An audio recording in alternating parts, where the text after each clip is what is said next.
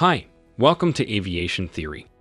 In this video, we will talk about temperature and heat, what they are, what are their main differences, their units of measurement, among other characteristics. So, let's get started.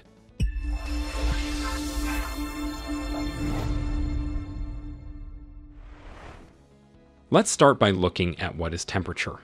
According to our daily experience, we could say that this is a measure of how cold or how hot an object or substance is.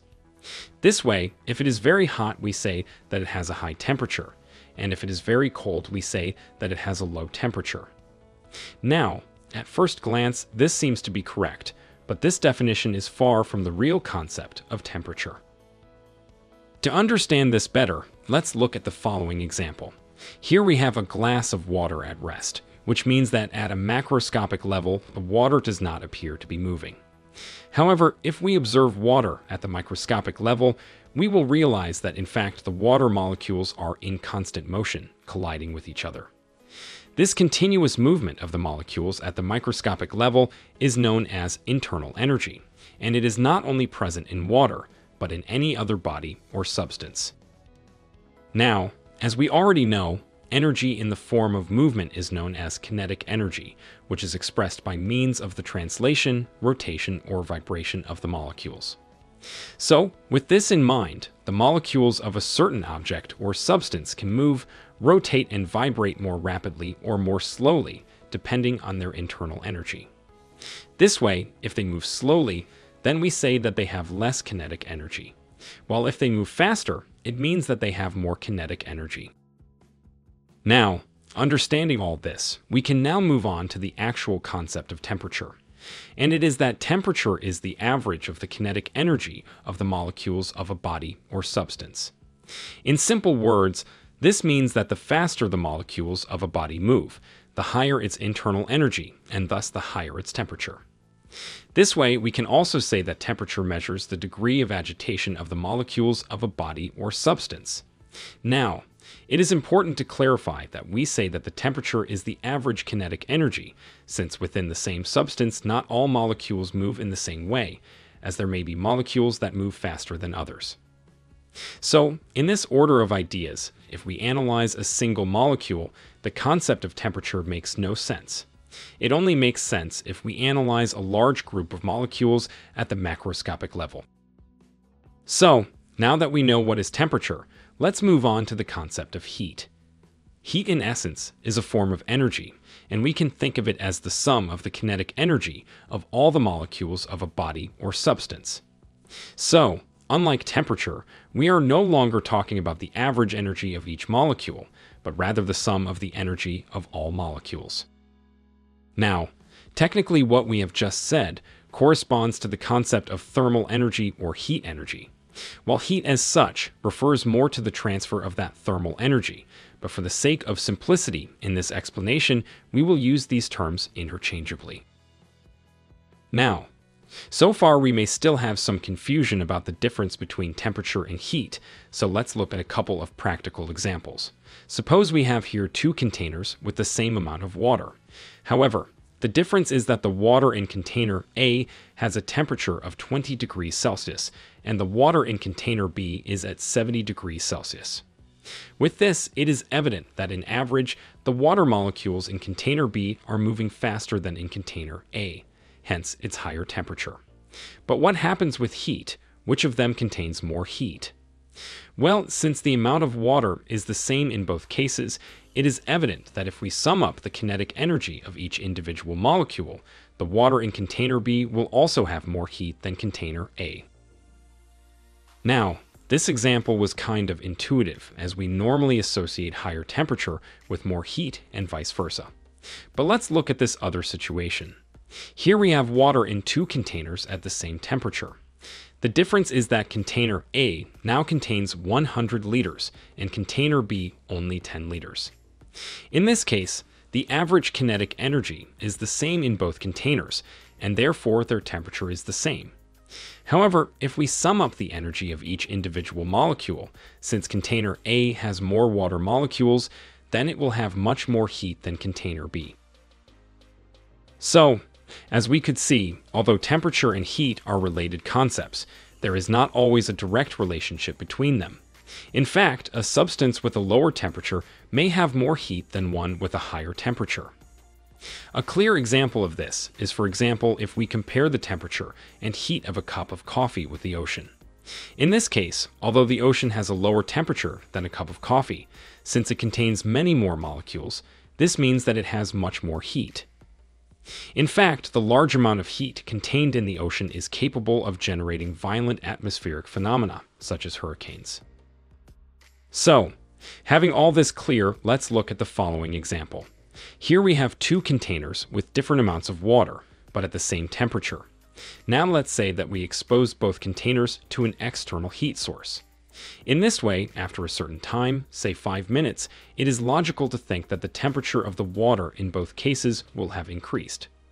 However, the thing is that in container B, the temperature increased by 20 degrees, which is a lot, while in container A, it only increased a couple of degrees. This happened because in container A, the incoming heat had to be distributed over the 100 liters of water, which increases the average kinetic energy of the system very little. While on the other hand, in container B, the same amount of heat was distributed over only 10 liters of water, which increased the average kinetic energy of the system a lot.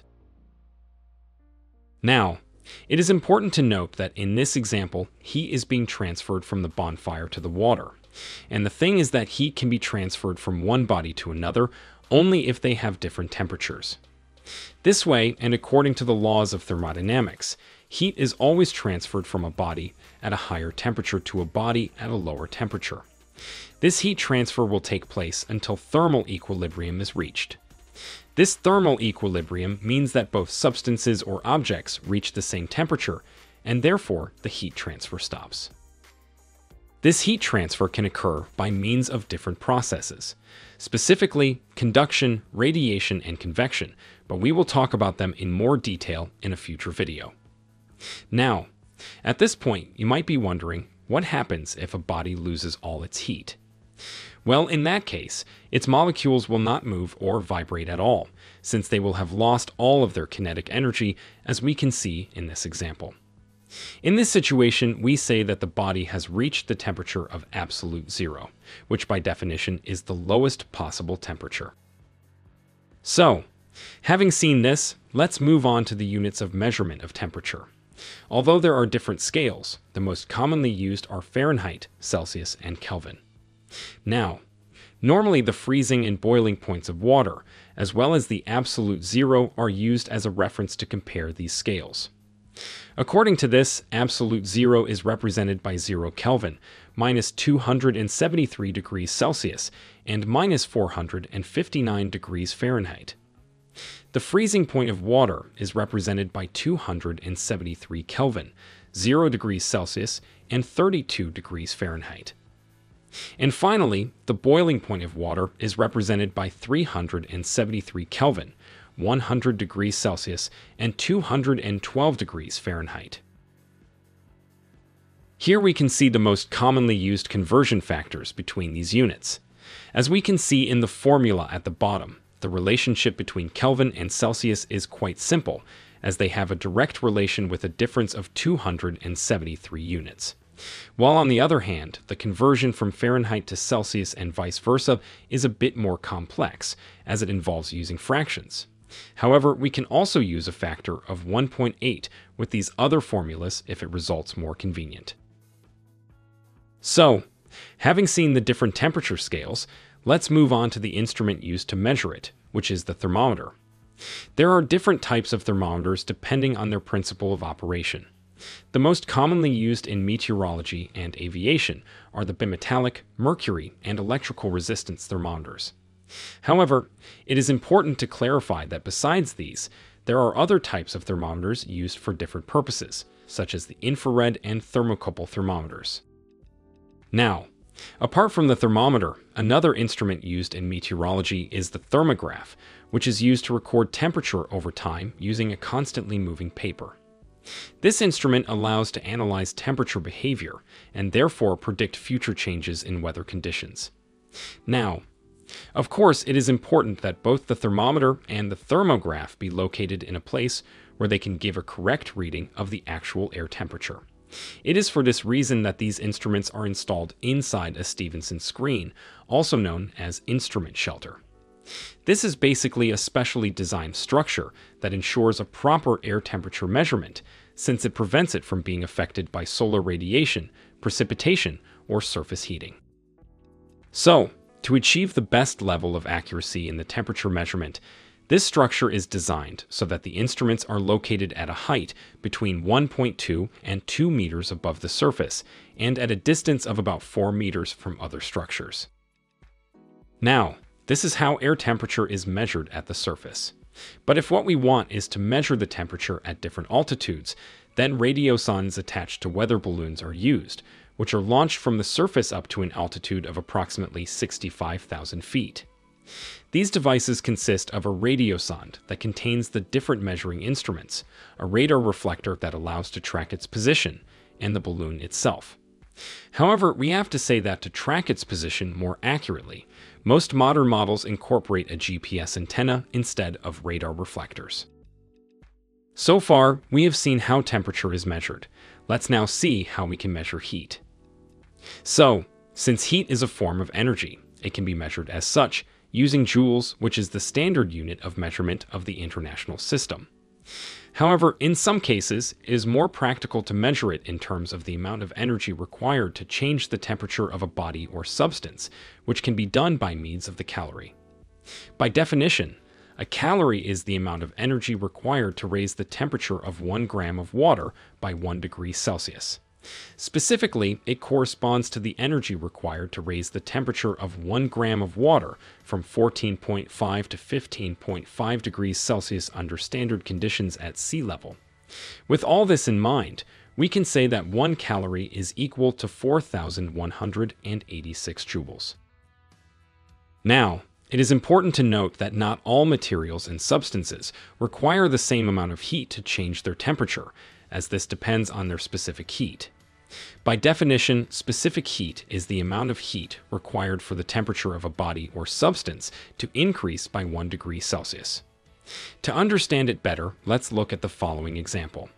Let's say we have 1 kilogram of 2 different materials at the same temperature, in this case 15 degrees Celsius, and the objective is to increase its temperature by 1 degree. Now, let's say that according to their characteristics, the material A needs less heat than the material B to increase its temperature. This way, we can say that material A has a lower specific heat than material B. Now, this concept of specific heat is directly related to the heat capacity of a material. In simple terms, heat capacity is the ability of a material to absorb a lot of heat without changing its temperature very much. So according to this, we could say that material A has a low heat capacity, since it changes its temperature pretty easily with small amounts of heat. While on the other hand, material B has a high heat capacity, since it is able to absorb or release large amounts of heat without changing its temperature too much. With this in mind, we have to say that each material or substance has a certain specific heat, which determines how easily its temperature changes with heat transfer. Here we can see a table with the specific heat of different substances and materials. Let's look at a practical example using this information. As we can see, water has a specific heat of 1 calorie per gram per degree Celsius, while iron has a specific heat of 0.11, which is almost 10 times lower than water. So, according to this, if we had the same amount of water and iron at the same temperature, and we expose them to a heat source of 1,000 calories, their temperature would change differently. In the case of water, since it has a high heat capacity, its temperature increases by only 1 degree. While in the case of iron, which has a lower heat capacity, its temperature will increase almost 10 times more, in this case 9 degrees. So, with all that we have discussed so far, it is natural to think that whenever heat is added to a body or substance, its temperature will increase according to its specific heat, and in most cases, this is true. This heat used to increase the temperature of a body or substance is known as sensible heat. However, there is another effect that heat input to a body can produce, and it is a change of state. During this process, despite the fact that heat is being added, the temperature remains constant. And this is because the heat is being used to change the state of the body or substance rather than for increasing its temperature. This heat used to change state is known as latent heat. Latent heat is defined as the heat that is released or absorbed by a body or substance during a change of state, while the temperature remains constant. For example, for water to change from solid to liquid state, latent heat is required to produce the change of state. In the same way, to change from liquid to gaseous state, latent heat is also required. Now, since this latent heat is not used to change the temperature, it remains somewhat hidden inside the body or substance until it is eventually released when the opposite change of state takes place. For example, to change from gaseous to liquid state, the latent heat that was absorbed during the vaporization is now released. And the same happens when the water changes from liquid to solid state. Latent heat is now released to the environment.